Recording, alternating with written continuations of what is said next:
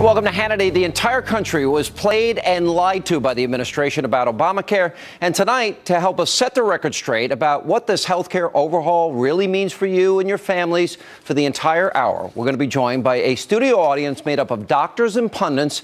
You're going to hear directly from medical professionals about how your coverage will change thanks to this law. This is a great question to our doctors. Were any of you contacted by the government? No. Anybody? Nope. Anyone? Raise your hand if you were. Not one. Wow. You were? The IRS. You were contacted by the IRS. What did you do, doctor? By the way, we do have two shrinks sitting next to you if you need help later. I said I would call them back later. Told them I was busy. Seriously, you got contacted by the IRS? I did, but I don't think it was related to my anti-Obamacare activities. Yeah. If you want to know what Obamacare is going to look like, look at Medicaid, because that really is the model for Obamacare.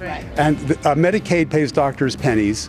So very few good top doctors participate in Medicaid. Who's going to want to work for pennies? Medicare is approaching that kind of level. So they're forcing us out of these programs by the crappy payment. Yeah. And then all of a sudden they're going to turn around and say, doctors, you must participate.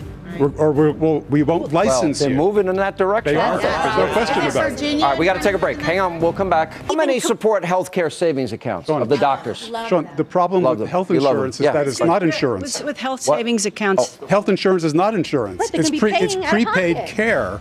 How much better if we paid our own routine with health savings accounts give some autonomy to the patient on how to manage their own health care. The finances are in their control. The doctor-patient relationship has become eroded. All right, give yourself a big hand. Crisis here.